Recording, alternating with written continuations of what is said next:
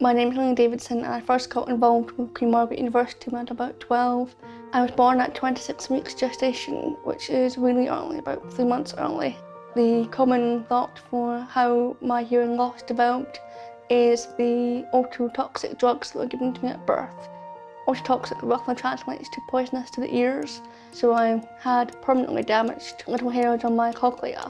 So at about 2.5 to 3 years old, I was given a cochlear implant, which has truly given me the best gift I could ever have. So here at Queen Margaret University, we're very much involved in research and developing new techniques for tomorrow's speech and language therapists. And we're able to use information that we gather here and recordings that we make of the clients that come in to see us to train speech and language therapists of tomorrow.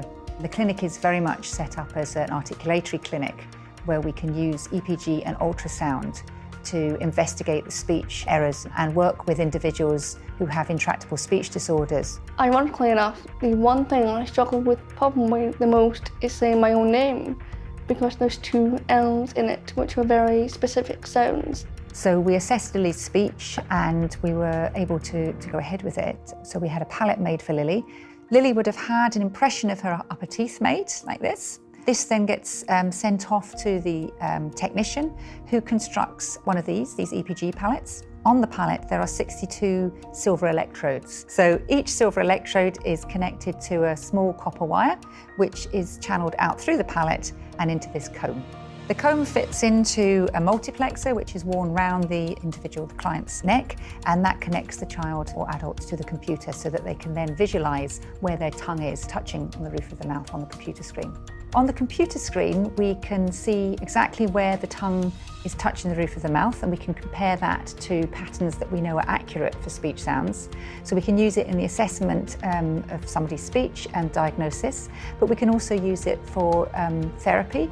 And for that we are able to put up a stored pattern which shows what it is that this person should be achieving, and then they can try and copy that pattern. I did this programme for 3 or 4 years. I would definitely say it's changed my life for the better, because before I think you could easily tell I was a deaf child with a speech problem, but now I would probably describe myself as a young adult with perhaps a slight speech impairment.